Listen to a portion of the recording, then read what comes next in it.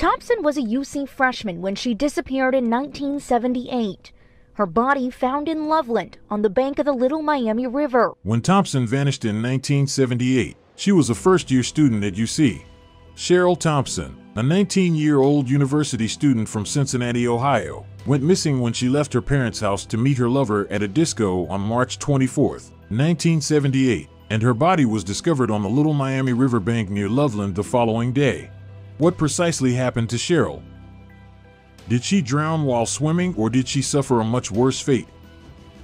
2 weeks later, her decomposing body was discovered by the Little Miami River in Ohio. Hi and welcome back to Mysterious Cases 007. If you are new here, please consider subscribing to Mysterious Cases 007 as it helps us motivate to create more intriguing content for you.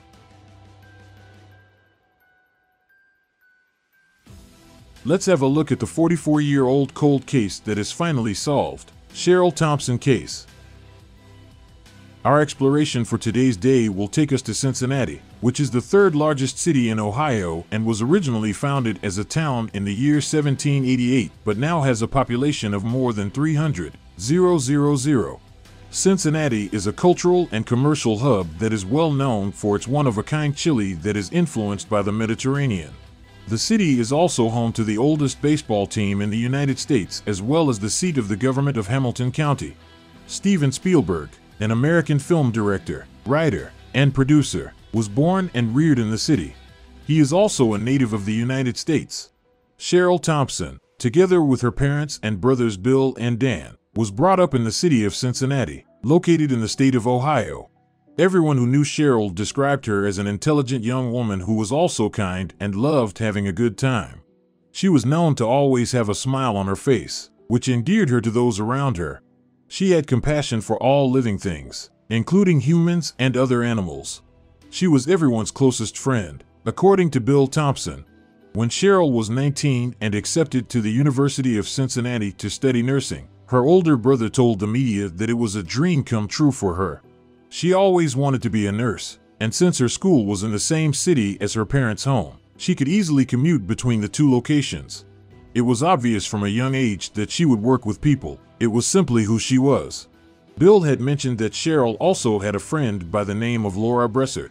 Laura was someone Cheryl felt comfortable sharing her secrets and fears with, and anyone could immediately tell that the two friends had a close bond because they both enjoyed dancing at the disco every weekend. The two would dance together, which would bewilder onlookers, but they were just having fun and were just out there dancing together. Laura claimed that despite her friend's pleadings, Cheryl did not change her mind about going to the disco and that nothing would be able to stop her or change her plans. The last time anyone saw Cheryl alive was when she said goodbye to Dan and left the house at approximately 10:30 p.m. Cheryl's boyfriend arrived at Gatsby's disco and waited patiently for her until midnight. By this time, he had grown very concerned because Cheryl had still not shown up and many thoughts had been running through his mind.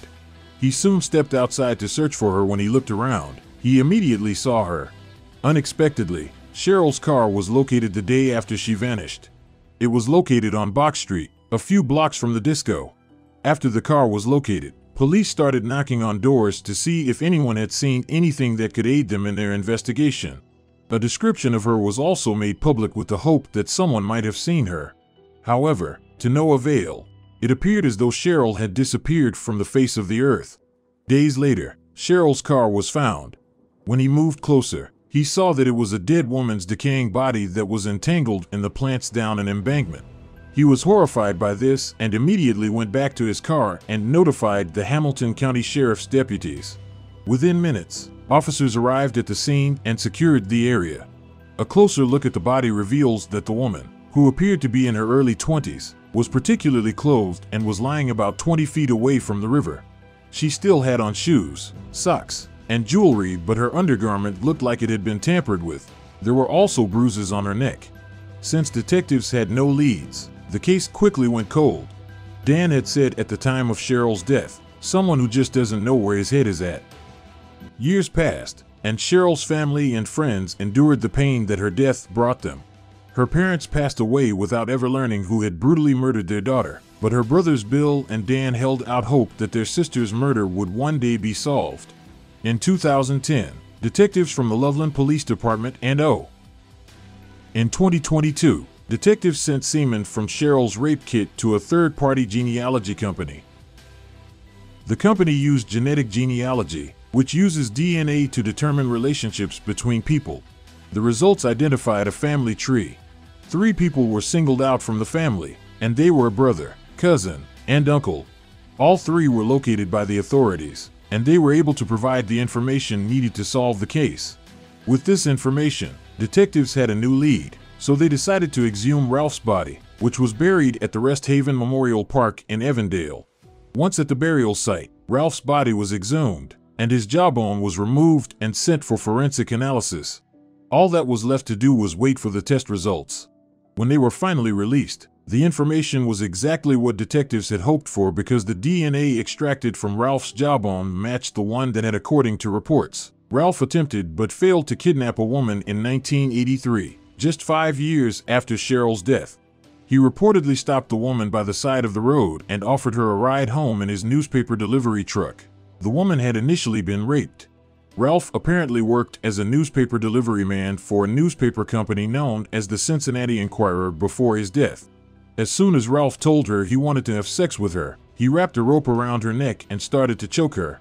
She resisted, and after much battling, he eventually stopped the truck and let her free. In addition to the fact that Ralph was eventually apprehended and pleaded guilty to a lesser charge of unlawful restraint, detectives suspect that Ralph may also be to blame for the deaths of 3 other women, who all passed away between 1976 and 1978. It is unclear if Ralph served any time in prison for the crime. These included Charmaine Stalla, 17, who was one of them.